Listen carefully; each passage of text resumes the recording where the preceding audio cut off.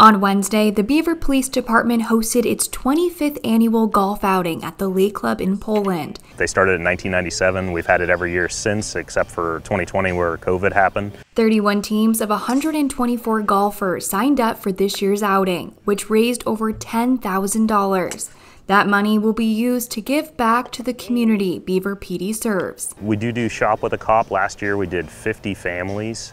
We not only get gifts for the kids, but also we allow the kids to buy presents for whatever family members that they want to get, so they feel like they're able to get them something for Christmas. And it's whenever you see it, a lot of the kids, they'll want to spend more on their siblings or grandma or whoever than they'll want to spend on themselves.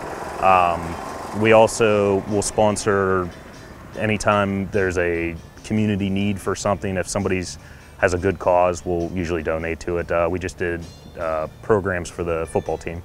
Beaver PD is appreciative of all the support shown at the outing. As officers, we see a lot more inside the community and know who could use a little extra help.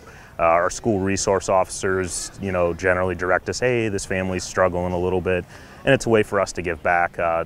We don't receive any compensation from this at all. It's all volunteer hours, so it's a good way for us to get the money back into the community and kind of bridge the gap to help make us not just police officers, but people to see us as just normal humans.